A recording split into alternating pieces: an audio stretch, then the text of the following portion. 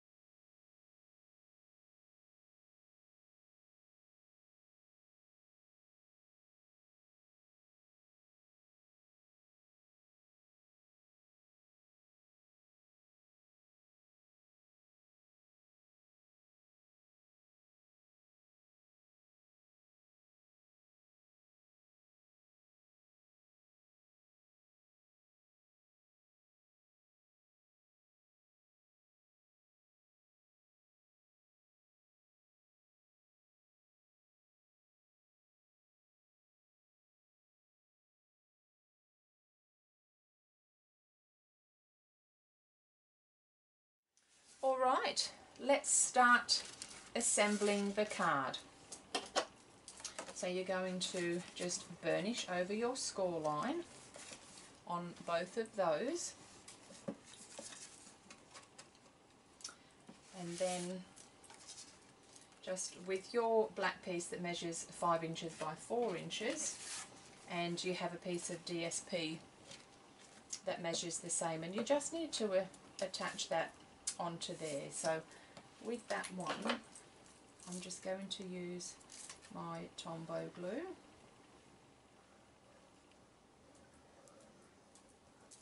We'll just pop that one down.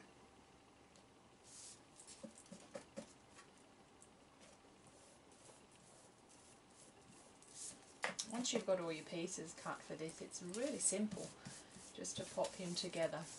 So once you've done that one, you can then glue that onto your little flap here. So I'm just going to put some Tombow glue on this piece, and then that piece can be onto there. Make sure that's glued on properly. There we go. And we can just fold that flat. And with your black piece that measures 3.5 by 3 inches, just using your Stampin' Up! Labels collection, and it's the second smallest one. So you're just going to place that down onto your cardstock and run that through your big shot. And then you will get your lovely cutout, which we're just going to Tombow glue onto there. Just place that one onto your card.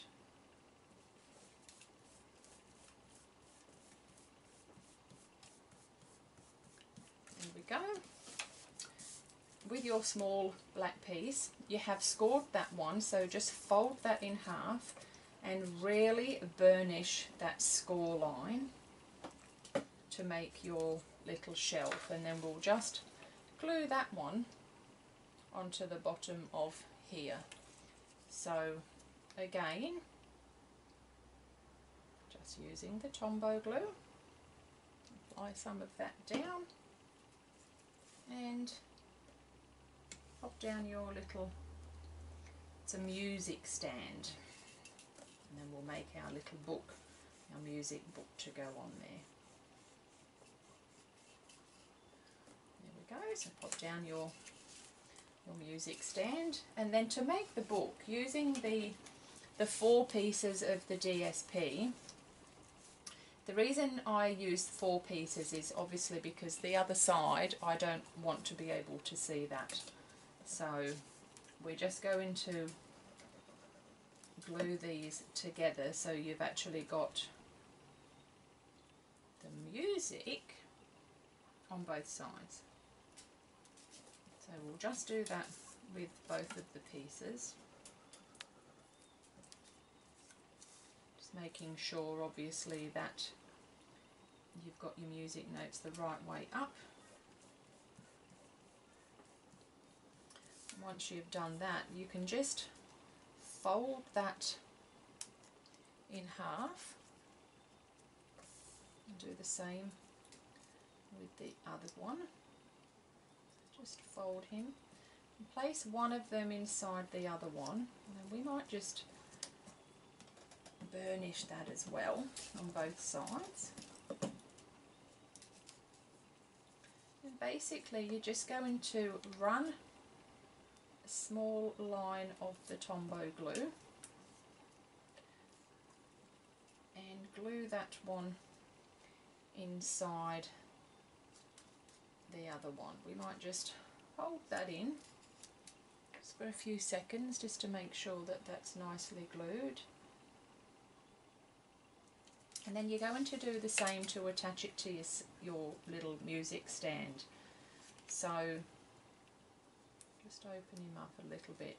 So on the back, we're just going to put down the Tombow glue. Not going to go right to the edge because I don't want it to squirt out everywhere. And then you're just going to glue that one onto your stand. So again, we're just going to hold that just for a couple of seconds just to make sure it's well and truly stuck. I love this music DSP. Unfortunately, it's not Stampin' Up. And as you know, probably 95% of the products that I use are Stampin' Up, but occasionally there's things that I need that Stampin' Up doesn't have. I know that they have had this, the music DSP in the past, but I've used it all up and they don't have it at the moment. So yeah, just your local craft store.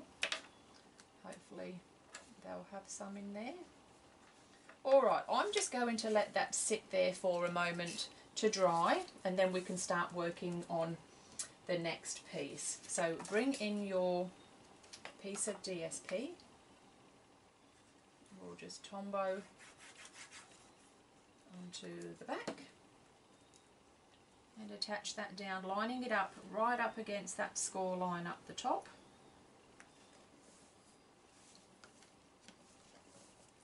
There we go. And the next thing you're going to do, and this is probably the fiddliest little bit, and that's attaching all of these white word window pieces. So just right up against the edge to start with for your very first one. Leave a tiny gap down the bottom, just a little piece, and then just one by one glue them all on. So using the tombow, because you do get those few seconds before it actually sets. A little bit has come out the side there, just get rid of that. Just leave a very small gap between them so that you can see a little bit of the black cardstock.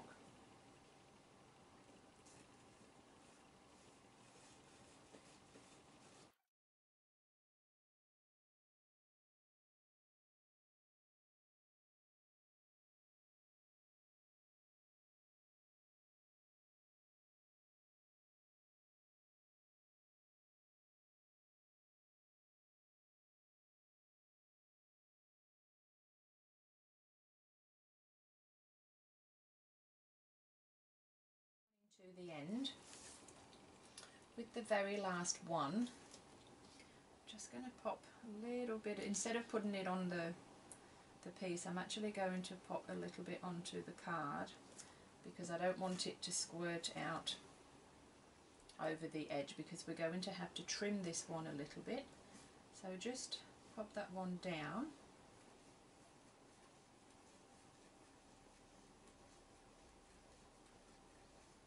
Go. Now that one has gone over the edge a little bit, so once that's dried we will trim that. But next we're going to go ahead with our black ones. So again, a little bit of glue onto the back of that. We'll leave a tiny gap and then we'll place our black keys down.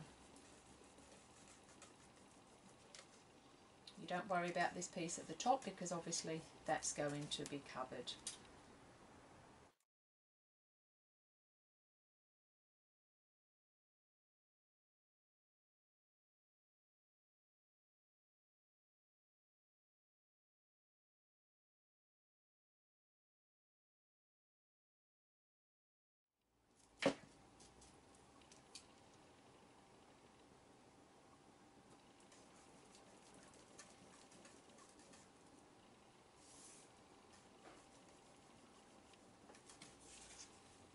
Once you've done all of those, I've actually got a spare one there, so we won't worry about that one. Then with our remaining piece of black cardstock, just pop your Tombow glue on there, and we're going to hide all of those, the tops of those keys. So just glue that one down. I'm just going to slide that up so I can see a little bit more of them. Just have a look and see how much of them you would like to see. Once you're happy with it, yeah, we'll attach that piece down. And now this one's going to be dry, so we're just going to come in and snip that bit off that's hanging over the edge. There we go. Now just here I have used the Bird Builder punch just to get two of these leaves, and this is the old olive. I'm just going to pull off the stems a little bit because I don't want all of those on. Just trim those off. Tiny little bit of Tombow on a couple of those leaves.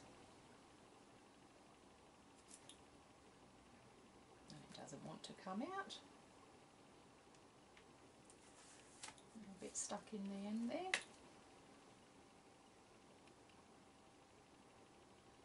So a little bit of that Tombow on there, and then we're just going to place that down.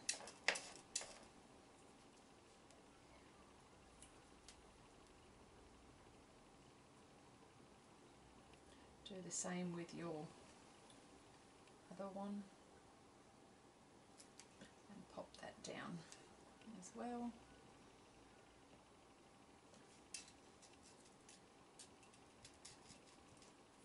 Alright, now with our flowers, to get our gorgeous little flower, I've used the boho punch, but I didn't use the larger flower, and I just wanted the flowers to look a little bit old and rustic. So I've just screwed them up and then just open them.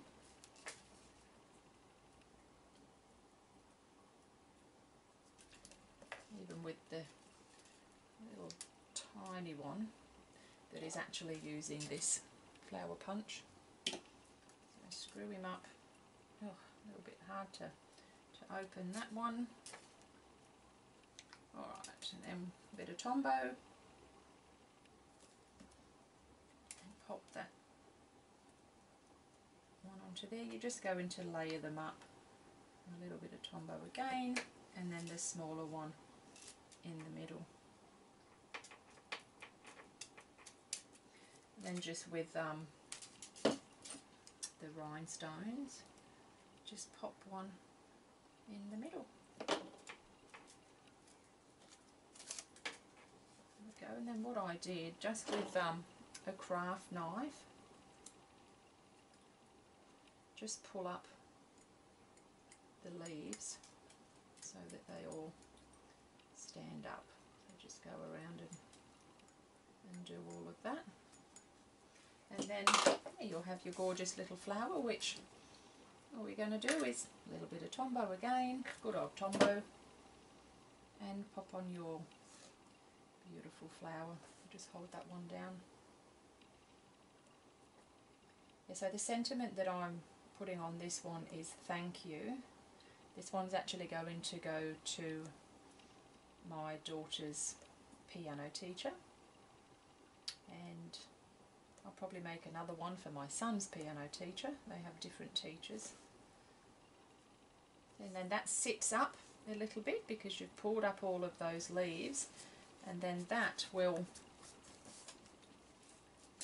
hold up. That's what turns it into the gorgeous easel card. So with your thank you, just teeny tiny sentiments, we're just going to pop that one on there. But just with the tiny little foam mounts, just going to pop 3 of those on the back.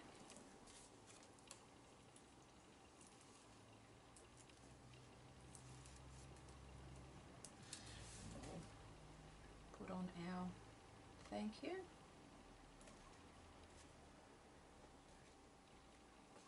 Have a little fluff around with your music book. Open up the pages a little bit, and there it is.